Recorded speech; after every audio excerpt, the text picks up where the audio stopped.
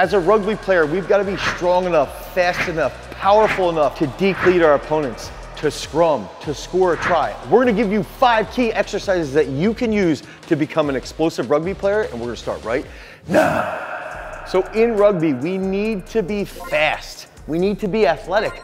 We need to be really, really strong. And most importantly, we need to move heavy weight fast.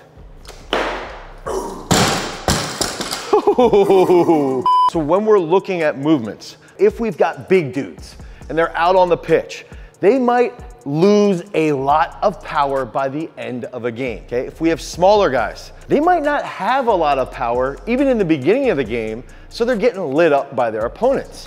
Okay, so we need to train some way to improve global innervation, which will in turn lead to high rates of high threshold motor unit recruitment.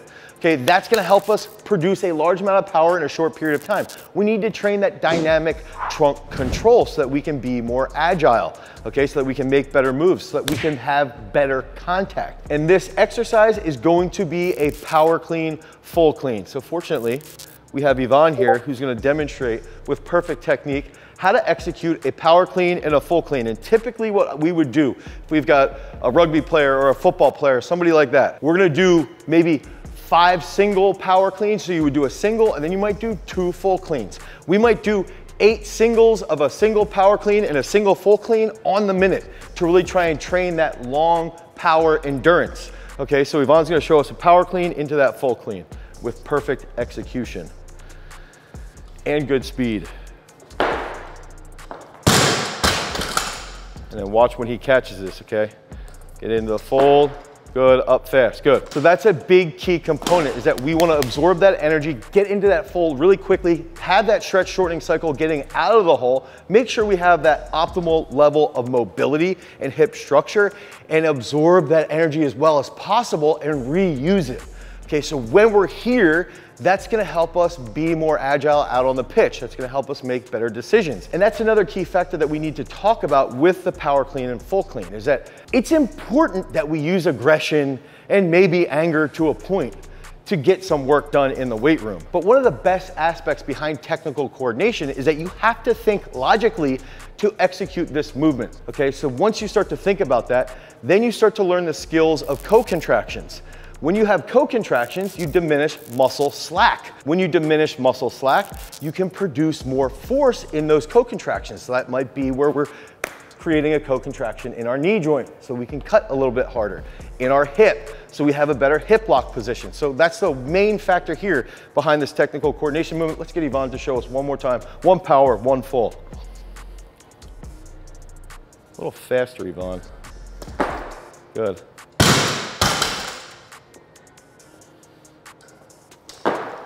Up fast, good. So use this movement, power clean, full clean, at least once a week in your explosive rugby training. If you want to show off your new gains by wearing this sweet Garage Strength specific Swole t-shirt, make sure that you enter to win our free giveaway by commenting down below, making sure that you have all of your channel notifications on, and show up to our Tuesday Live to find out if you got that sweet Swole shirt. Now, let's get back to turning you into a freak rugby player. So when we're looking at the strength characteristics needed for rugby, we have to look at it through the lens of it being an open, skilled sport. And what that means is that anything can happen at any time. There's no predetermined motor pathways, okay? So at any given time, you might have to move, you might have to cut, you might have to jump, you might have to hit somebody, you might have to enter into a scrum at high speeds. And so when we're doing something along those lines, think about getting into a scrum. That's where we need to train specifically the blast impulse, okay? So blast impulse is gonna be anything where we have to produce a large amount of force in under a second. Think about, for American fans out there, if you're making contact coming off the line as an American football player, that's what we need to be training for. So in the realm of rugby, we have to be able to train that specific characteristic, but also understand that we've got 40-minute halves. And if we're playing sevens, we're gonna have 14-minute halves. But either way, we better be able to obtain a large amount of force and handle that force with power endurance over a long period of time. So not only do we need to be extremely strong and extremely explosive, but you probably should also be able to have a decent 5K. And those are all things that come into understanding the lens of training an explosive rugby player. And here are 7 other exercises to help build your rugby athleticism. So technical coordination movements are phenomenal for the legs, but are they really good for the upper body as well? Of course they are. And if we're trying to declare an opponent, okay, we're out on the pitch, we're declaring an opponent, we want to light somebody up. This is where this exercise comes into play. This is going to be a linebacker jerk. And one of the big factors behind the linebacker jerk is you're gonna be starting from that athletic stance. So this is named after the linebacker position in American football, but it can help you learn how to react very quickly from that athletic position, from being in that quarter squat. We're doing a technical movement that leads to a large amount of stability overhead, co-contractions in the shoulder, and in turn, that dynamic trunk control in a unilateral position. So Yvonne's gonna demonstrate here what that's gonna look like. I like to do about 5 sets of 3 or 6 doubles, ramping to a heavy double, depending upon the athlete's technical proficiency. Now, hopefully, Yvonne drops his back knee a little bit. Let's see it. Get set, good tension in the bar and drive. Good.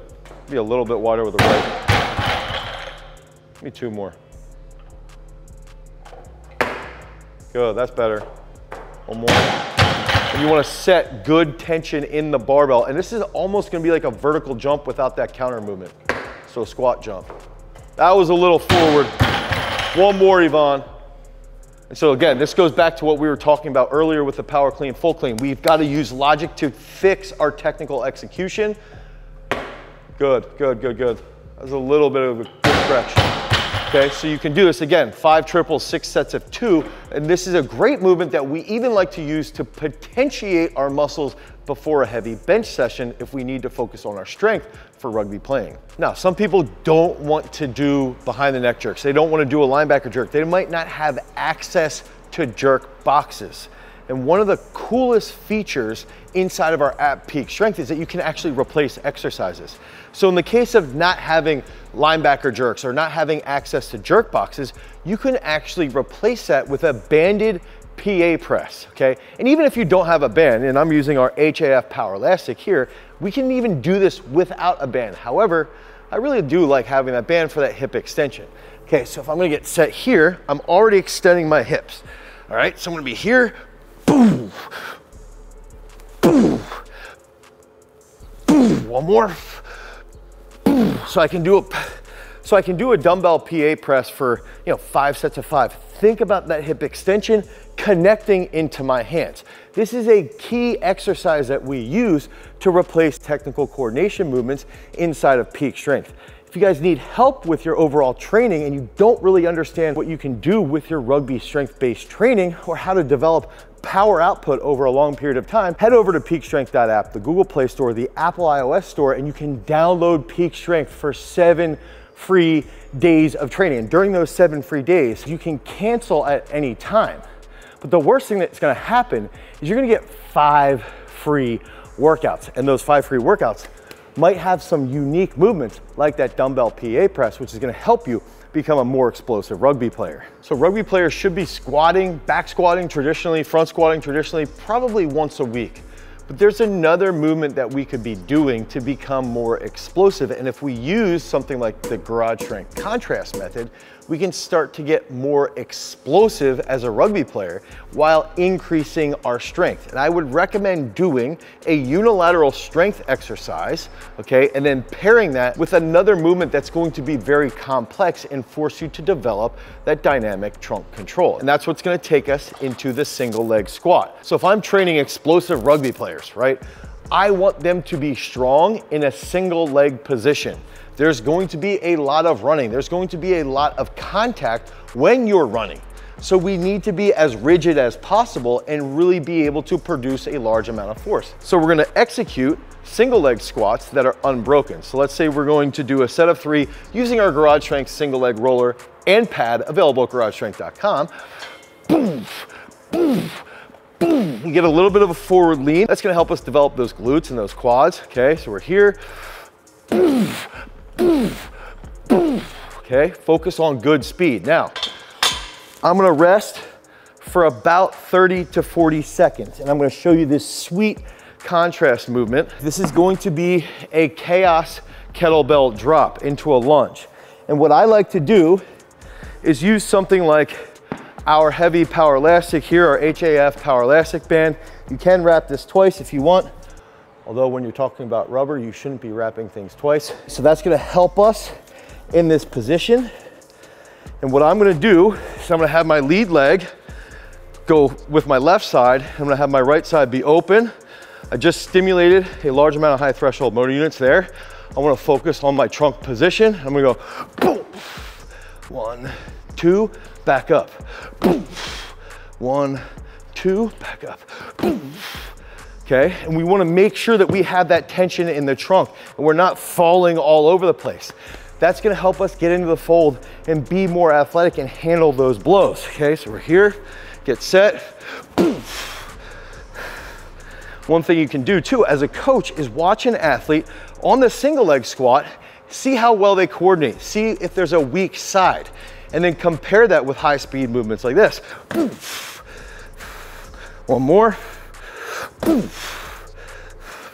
So you can do 5 triples unbroken on the single leg, rest about 30 to 60 seconds, get to the drop chaos kettlebell lunge, and improve your overall force production and that athletic ability, which will lead to making you a more explosive rugby player. Plyometric work is great for building that elasticity, that blast impulse, which will also lead to making you a better athlete. And so when we're training plyometrics, we've got to look at rugby and think about positions out on the pitch that athletes are going to get into. They're going to enter into scrums bilaterally. They're going to be sprinting unilaterally. They're going to be jumping bilaterally and unilaterally. So we need to take that feedback and understand that when we're developing a program using plyometrics, specific to how we develop our program inside of Peak Strength, our day 3 is going to be athlete day focused, and you might see these exact exercises. And that first key movement is going to be a bilateral side jump over a bench, okay? In our case, we're gonna be utilizing our single leg roller. Again, it's available at garagestrength.com. So we're gonna be here, okay? I'm gonna go 1, 2, and I'm gonna land on that side on my left leg and do 2 single leg bounds. So that would look like this. I'm here, boom, boom, boom, here. Now I don't wanna hop, single leg down, land, okay? Now I would come back and I would do the exact same movement here, but train my landing on my right side. So I go 1, 2, 3, boom, boom, boom. Now, that's my first round, so give me a break, especially on that hiccup. Ideally, we would do 5 sets to each side. I really like using the tape here. Sorry, our turf is totally destroyed. So if you're a turf company and want to sponsor Garage Strength's YouTube channel, feel free, hit us up in the comments down below. I like using that tape because we can see if we plant and jump linearly, that's gonna have better control. It's gonna have better co-contractions inside of our quad. That's a great example there. The next movement I want to demonstrate is gonna be what we call champion strides. And this is a movement that's absolutely phenomenal for developing that jump cut, okay? So if you're training a lot of American football players or rugby or soccer and you need to have a jump cut, this exercise is absolutely phenomenal. And it's gonna look like this. We're gonna go bound off of 2 legs, land on 1 leg, okay? Bound off 2 legs, bound off 1 leg, land on 2 legs. So it'll be boom, boom, boom, boom, okay? So it's double, single, land double. I'll demonstrate one more. Feel a little bit better about my jumping ability now. This is gonna improve our blast impulse. And remember, the games are long, 80 minutes or 28 minutes, 14-minute halves, 40-minute halves. We need to train blast impulse and sustained impulse, and we can do that with those single leg squats, and we can also do that here with some really unique plyometrics. So again, this is gonna be that champion stride here. Here, boom. Hit those champion strides, 5 to 6 sets, improve your overall athleticism to become a more explosive rugby player. What's the hardest thing to catch during a long rugby game? Your breath, duh. So that's gonna bring us into the endurance aspect, okay? And one of the big factors that we need to think about is what type of endurance do we really need to develop? I do believe there's a big payoff with like long, slow distance, okay? So getting on the assault bike, doing a row, or maybe even going out for a run over the time frame of 45 to 60 minutes. That does have some practical application to rugby playing, but I don't think it transfers the best when we're thinking about developing a freak athlete who's gonna dominate out on the pitch. When we're thinking through that lens, we need to have a large amount of force production that can be repeated. And that's where sprint interval training comes into play. So in this case, I'm gonna pretend I'm outside on a hill. I really, really like this version of sprint interval training for explosive rugby. I'm gonna get set, and I'm looking at, let's say, 5 to 10 seconds of all out work. So I'm here, our coach is with us, and we're racing each other, and we're on a hill, okay? I'm gonna get set, boom, I'm really fast. I'm gonna rest, I can come back, I'm gonna rest for about, anywhere from 30 to 60 seconds, get set and repeat, okay? And we might do this over a 20-minute time frame, okay? 15 to 20 minutes of all out hill sprints. So that could be 10 to 12 to 15 total reps based off of that rest period, based off of the action period. But the big factor is that we're training the sprint interval work, we're sprinting at high speeds, getting our heart rate to skyrocket and then drop back down. And when we do this repetitively, once, maybe twice a week, along with the play that we're doing out on the field, along with the work that we're doing inside of the gym, that's gonna lead to better performance. So again, set that 20-minute timer, get out on the hill, get out on the track, run 10 to 12 seconds all out, and then that's gonna lead to developing your speed and also developing your endurance. So explosive base rugby training has to focus on using technical coordination exercises. Then we've got to get creative and come up with those unilateral absolute strength movements. Pair those with some type of contrast exercise that's going to help you be more explosive. That's going to take us into the plyometrics that we hit, and then even those endurance training sessions focusing on sprint interval training. If you guys need help with your training, head over to peakstrength.app and you can pick up our app today. These are personalized programs that I've built specific to rugby. You can download Peak Strength, and inside of the actual interface, you can select rugby-based training. And you can set your peak date and even target the exact exercises that you can do and the number of training sessions that you want throughout that entire week. Why spend 60 bucks on one personal training session when you can get a workout for the cost of one cup of coffee? Again, head over to peakstrength.app, the Google Play Store, the Apple iOS Store, and begin your journey to attain peak strength. Because remember, freaks, if you want to become a champion, you've always got to cultivate your power. Peace.